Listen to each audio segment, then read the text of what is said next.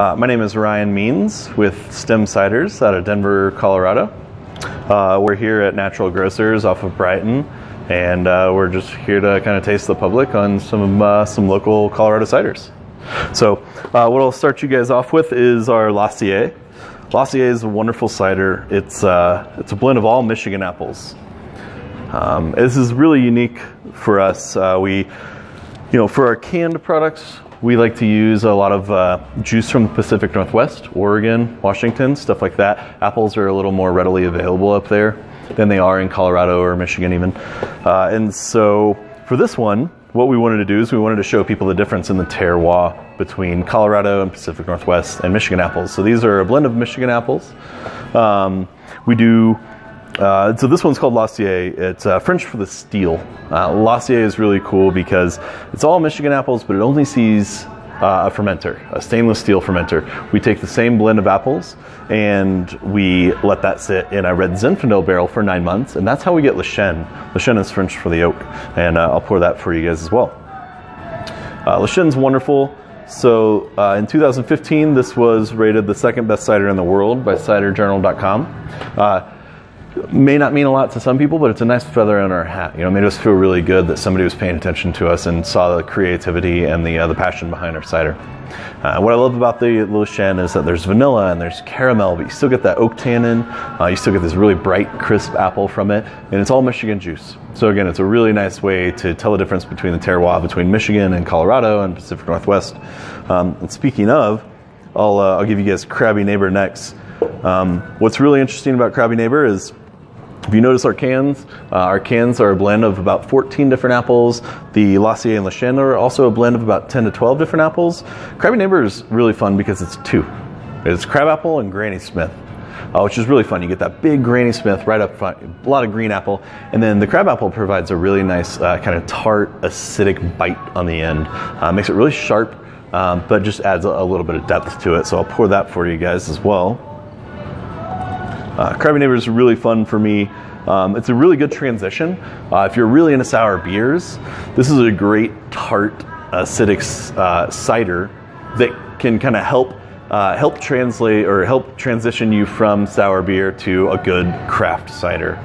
One thing we really pride ourselves over at Stem on is that we use fresh juice in all of our products. So there's no concentrate, there's no extract, we don't add sugars to anything, it's all fresh juice.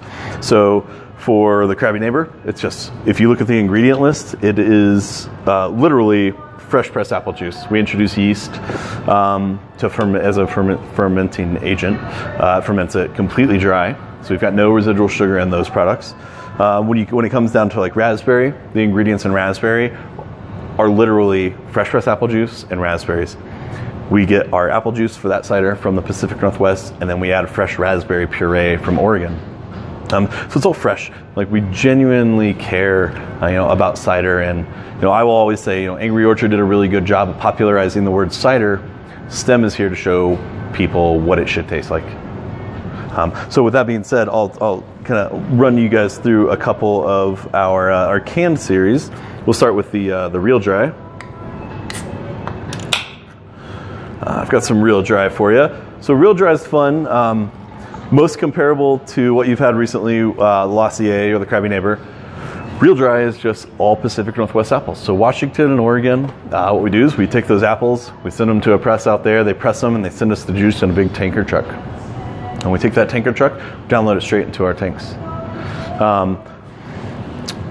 The reason that we do that is because, again, apples are just bountiful there. If we have a bad harvest in Colorado, there are a lot of cideries that will not get their apples, and that's hard. So we've looked elsewhere, but while looking elsewhere, we've wanted, a big thing for us is making sure that we're getting apples from the right place, making sure that we're getting fresh juice. Again, all of our ciders are fresh juice. There's no concentrate or extract, so we pride ourselves on that. Yeah. So what we do with our hop cider is we take the Real Dry, and then we throw Cascade and Citra hops in it for 5 days, and we let the hops sit in there for 5 days at a time. And what it does is it brings a lot of aroma to the table. So you get fresh cut grass, you get tropical fruit, a lot of citrus. But my favorite thing is no bitterness at all. So we've got, people who come in and they're like, we've been out to all these breweries and this person only drinks cider, so we're here at the cidery. I only drink beer. What should I get? Well, what kind of beer do you drink? It's always my first question. 9 times out of 10 people are like, I love IPAs. Well, if you love IPAs, this is great because you get all the hop aroma without the bitterness. You still get that bright, crisp apple. You can still taste the apples in it, and you can tell it's fresh juice.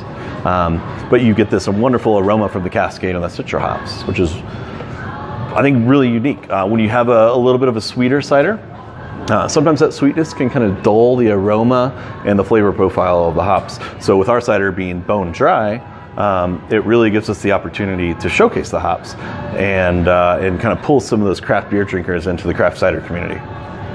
And with that being said, we've got raspberry up next. Raspberry is my personal favorite. This is probably what I drink the most of. What I love about it is it pours pink. It's this big ruby hue.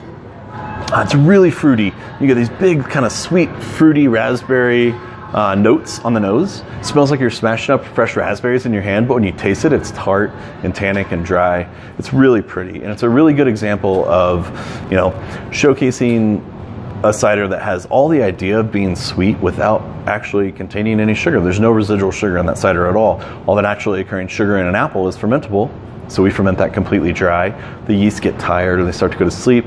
We pitch some fresh raspberries in there. They wake up, they get excited, they eat all the sugar out of the raspberries, and then we've got an incredible cider that comes in at about 6.7%.